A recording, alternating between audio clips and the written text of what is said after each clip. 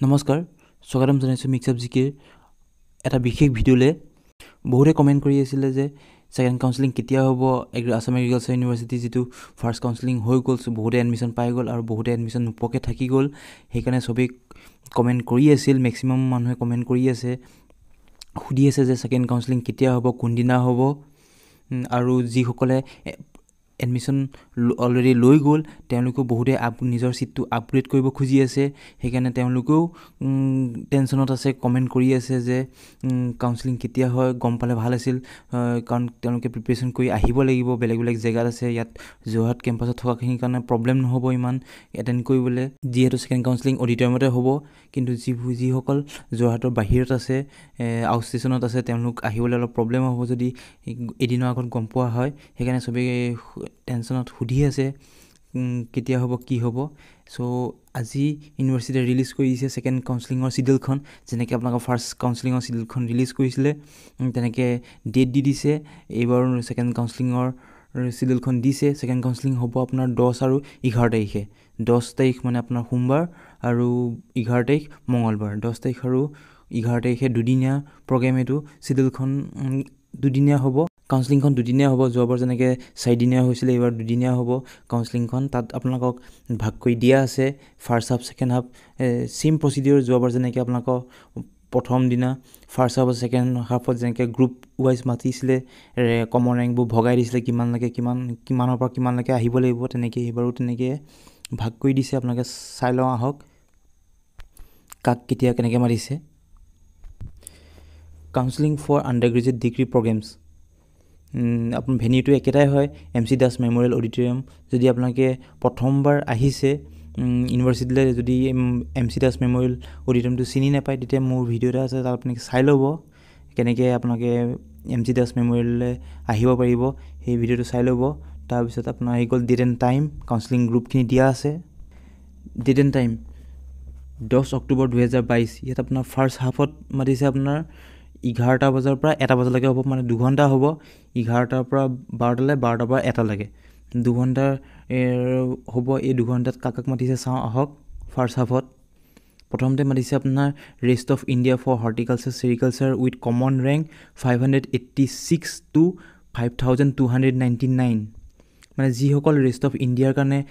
কোটাত apply কৰি থৈছিল সেই কোটাৰ ষ্টুডেণ্টখিনিক মাতিছে যাৰ ৰেংক 586 আছিল সেই 586ৰ পৰা 5299 লৈকে মাতিছে গোটেইখিনি ষ্টুডেণ্টছকে মাতিছে যাৰ এই ৰেংক দুটাৰ মাজত পৰিছে যাৰ কমন ৰেংক পৰিছে তেওঁলোক আহিব পাৰে কিন্তু যিসকলে ৰেষ্ট অফ ইণ্ডিয়া কোটাত এপ্লাই কৰিছিল তেওঁলোককহে মাতিছে candidate selected have to take admission at higher fee structure মানে এতিয়া যদি ৰেষ্ট অফ ইণ্ডিয়াৰ কোটাত যদি এপ্লাই কৰিও থৈছিলে সেইসকলে যদি এডমিশ্যন পায় কিন্তু তেওঁলোকে হাই ফি কেটেগৰীতহে আপোনালোকে এডমিশ্যন ল'ব পাৰিব নৰ্মেল ৰেটত ল'ব নোৱাৰিব সেই চিটকেইটা আপোনাৰ যিকেইটা ভেকেঞ্চি থাকি গৈছিলে এইকেইটা ৰেষ্ট অফ ইণ্ডিয়াৰ সেইকেইটা আপোনাৰ হাই ফিলে দি দিয়া হ'ল সেইকাৰণে আপোনালোকে হাই ফি কেটেগৰী ষ্ট্ৰাকচাৰতহে আপোনালোকে এই ৰেষ্ট অফ ইণ্ডিয়াৰ কোটাৰ চিটকেইটা ল'ব পাৰিব নেক্সট মাতিছে আপোনালোকক candidate with common rank 93 to 500 93 পৰা 500 যিসকল ষ্টুডেণ্ট আছে তেওঁলোকক মাতিছে ইয়াত অকণমান চিডিউলখিনি চেঞ্জ কৰা হ'ল কাৰণ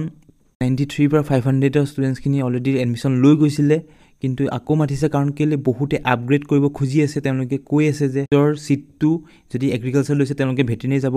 বিচাৰি আছে যদি চেৰিকালচাৰ লৈছে ফিচাৰী বা এগ্ৰিকালচাৰ আহিব বিচাৰি ফুৰিছে আৰু যদি কিছুমানে কমিউনিটি চায়েন্স লৈছে তেওঁলোকে আপগ্ৰেড হৈ হৰ্টিকালচাৰ চেৰিকালচাৰ ল'ম বুলি ভাবি আছে কৈ আছে সেইকাৰণে অলপ চিডিউলখন চেঞ্জ কৰা হ'ল সেইকাৰণে আকৌ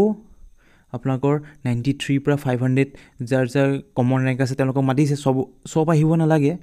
আচলতে 93 পৰা 500ৰ ভিতৰত যাৰ নিজৰ ৰেংকটো আপগ্ৰেড কৰিবলৈ মন আছে তেওঁলোককহে ফাৰ্ষ্ট হাফত মাতিছে 10 তাৰিখে 11টা বজাৰ পৰা 1টা বজালৈকে আৰু যাৰ 93 পৰা 500লৈকে ৰেংক আছে যিসকলে নিজৰ চিটটো আপগ্ৰেড কৰিব খোজা নাই য'ত এডমিশ্যন ল'লে তাতে থাকিম বুলি ভাবিছে তেতিয়াহ'লে তেওঁলোক আহিব নালাগে যিসকল আপগ্ৰেড কৰিব খুজিছে তেওঁলোকেহে আহিব লাগিব 93 common rank two 500 then second হাফত মানে একেদিনে 10 অক্টোবৰ 2022 একেদিনে 2টা বজাৰ পৰা 5টা বজালৈকে ছেকেণ্ড হাফ কাউন্সেলিংটো হ'ব ইয়াত আপোনাক কাক মাতিছে চাওঁ আহক ফাৰ্ষ্ট মাতিছে আপোনাৰ candidate with common rank 501 to 800, যাৰ ৰেংক 501 to 800 তেওঁলোকক মাতিছে। কিন্তু এইটো নহয় যে যিসকলে 501 পৰা 800লৈকে আছে তেওঁলোকৰ ভিতৰতো বহুতে এডমিশ্যন অলৰেডি লৈ থৈছে, সব নাহিলেও হ'ব। যিসকল ষ্টুডেণ্টছে নিজৰ ছিটটো আপগ্ৰেড কৰিব খুজিছে, বেলেগ ডিচিপ্লিনলৈ যাব বিচাৰিছে, তেওঁলোককহে মাতিছে। কিন্তু 501 পৰা 800ৰ ভিতৰৰ ৰেংকখিনি ষ্টুডেণ্টছখিনি যিসকলে আপগ্ৰেড কৰিব বিচাৰি ফুৰিছে। নেক্সট মাতিছে আপোনাৰ EWS candidate with common rank 801 to 840, 801 পৰা 840লৈকে যাৰ কমন ৰেংক আছে তেওঁলোকৰ যদি EWS কোটাত এপ্লাই কৰি থৈছিলে, চাৰ্টিফিকেট আছে, তেওঁলোকক আকৌ মাতিছে ছেকেণ্ড কাউন্সেলিঙলৈ। 840ৰ পিছৰবোৰ মতা নাই, তেওঁলোক নাহিলেও হ'ব। আৰু 801ৰ ওপৰখিনি অলৰেডি তেওঁলোকে ছিট পাইছে চাগে, এডমিশ্যন পাইছে, সেইকাৰণে মতা নাই। অকল 801 পৰা 840 যাৰ EWS কোটা আছে। নেক্সট মাতিছে আপোনালোকক OBC candidate with common rank 801 to 850, 801 পৰা 850 যাৰ কমন ৰেংক, আৰু যিসকল ষ্টুডেণ্ট কেণ্ডিডেট OBC কেটেগৰী হয় তেওঁলোককহে মাতিছে। বাকী ষ্টুডেণ্টছখিনি আহিব নালাগে। যাৰ 801 পৰা 850 সেই ষ্টুডেণ্টছখিনি আহি ইয়াত এডমিশ্যন ল'ব পাৰে, কাৰণ OBC ছিট বহুত খালী আছে, তেওঁলোকক মাতিছে আহি পেলাই জল্দি এডমিশ্যনটো লৈ ল'ব। আৰু ইয়াতে আপোনাৰ ফাৰ্ষ্ট ডে কাউন্সেলিংটো খতম হ'ব 5টা বজাত, 850লৈকে লাষ্ট মাতিছে। সেইকাৰণে আপোনালোকে এইকেইটা মই কৈ দিছিলোঁ, তথাপিতো মই ইয়াত আপোনালোকৰ চিডিউলখন দি দিম, আপোনালোকে ডাউনলোড কৰি চাই ল'ব কিমানৰ পৰা কিমানলৈকে মাতিছে। সেইখিনি আপোনালোকে চাই পেলাই নিজৰ ডকুমেণ্টছখিনি ৰেডি কৰি লৈ আহিব। Next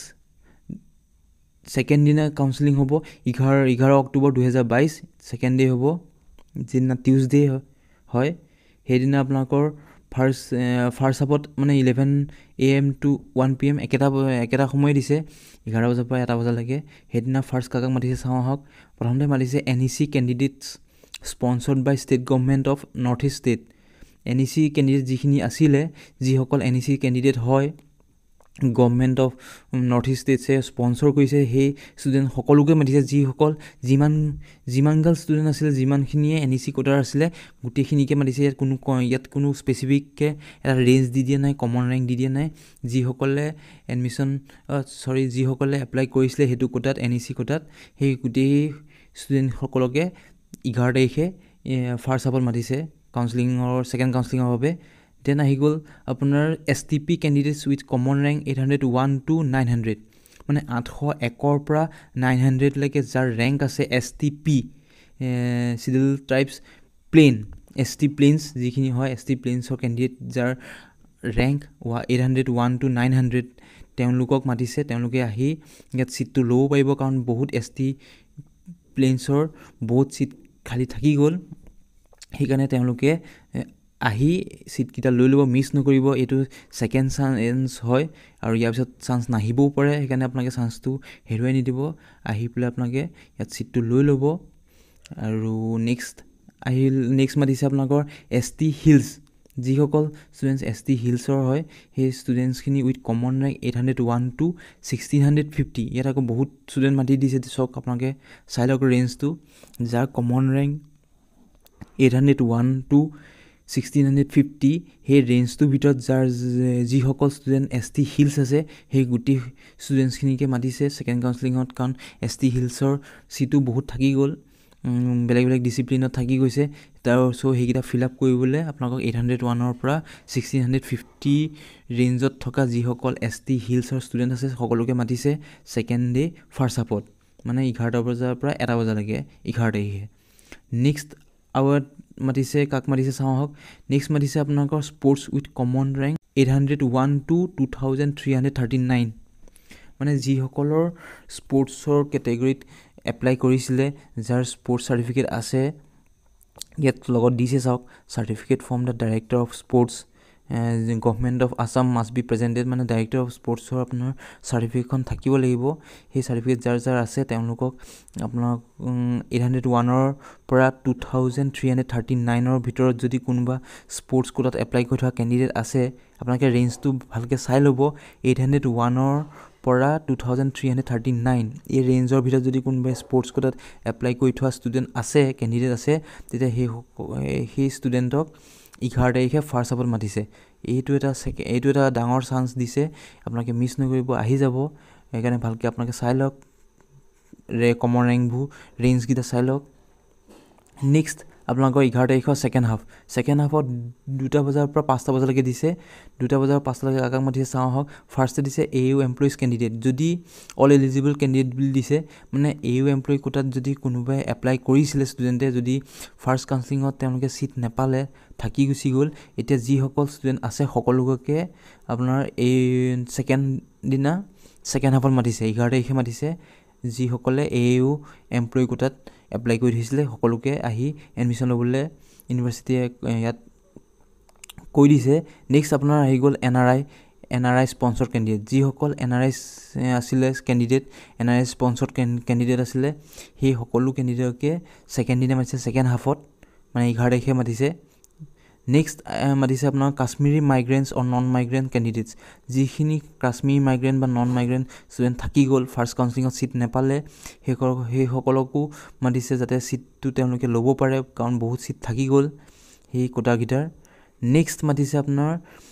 high free candidates exclusively for agriculture mein for all any states candidates from Arunachal Pradesh with common rank up to 2330 মানে ইয়াত এইটো কৈছে যে হাই free candidates exclusively for agriculture মিণ্ড for all any states মানে যিসকল এনি ষ্টেটছৰ আছিল তেওঁলোক যিসকলে এনি ষ্টেটছৰ হৈ হাই ফ্ৰী কেটেগৰীত আপোনালোকে চিট নাপালে সেই সকলোকে মানে ছেকেণ্ড দিনা মাতিছে কাৰণ বহুত চিট থাকি গ'ল এনি ষ্টেটছৰ হাই ফ্ৰী কেটেগৰী চিট বহুত থাকি গ'ল সেইকাৰণে আপোনালোকক তাত মাতিছে আৰু কি কৰিছে ইয়াত চাওঁ হওক candidates from Arunachal Pradesh with common rank যিসকল অৰুণাচল প্ৰদেশৰ কেণ্ডিডেট আছিল তেওঁলোকৰ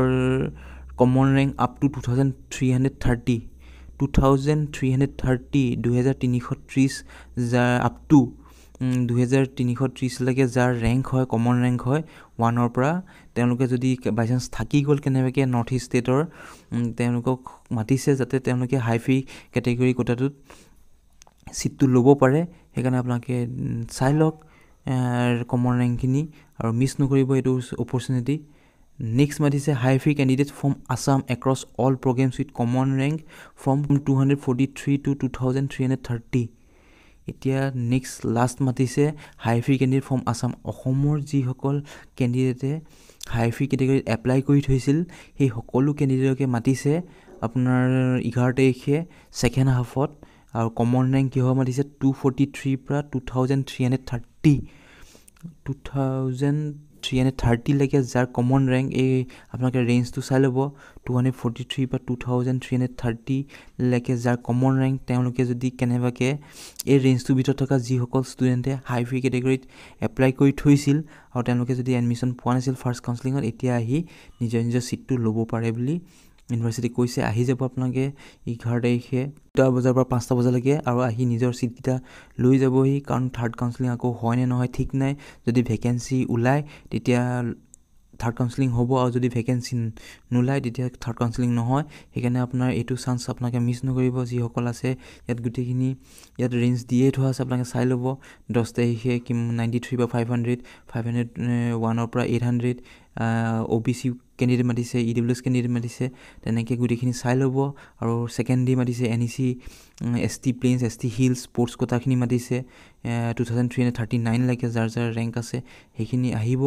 আৰু AAU এমপ্লয়ি কোটাখিনি মাতিছে কাশ্মীৰ মাইগ্ৰেণ্ট NRI আৰু হাই ফ্ৰী কেটেগৰী বহুতে হাই ফ্ৰী কেটেগৰী ল'ম বুলি ভাবি আছে সেইকাৰণে এইটো এটা গল্ডেন অপৰচুনিটি হয় গল্ডেন চান্স হয় আপোনালোকে এৰি নিদিব যাবলৈ নিদিব আহি যাব আহি আপোনালোকে ইয়াত চিটটো লৈ ল'ব আৰু যদি কিবা প্ৰব্লেম পায় আমাক কমেণ্ট কৰিব কাউন্সেলিঙত কি আনিব লাগিব কেনেকৈ আহিব লাগিব কি ডকুমেণ্টছ লাগিব সেই গোটেইখিনিৰ ওপৰত মই ভিডিঅ' বনাই থোৱা আছে মোৰ চেনেলটো এবাৰ চাই ল'ব গোটেইখিনি ভিডিঅ'ত ডিটেইলছত কৈ থোৱা আছে কি ডকুমেণ্টছ আনিব লাগিব কেনেকৈ আনিব লাগিব তথাপি যদি কিবা কনফিউজন থাকে আমাক কমেণ্ট কৰিব চাই থাকিব আমাৰ চেনেল মিক্স আপ জিকে আৰু ছাবস্ক্ৰাইব কৰিবলৈ নাপাহৰিব ধন্যবাদ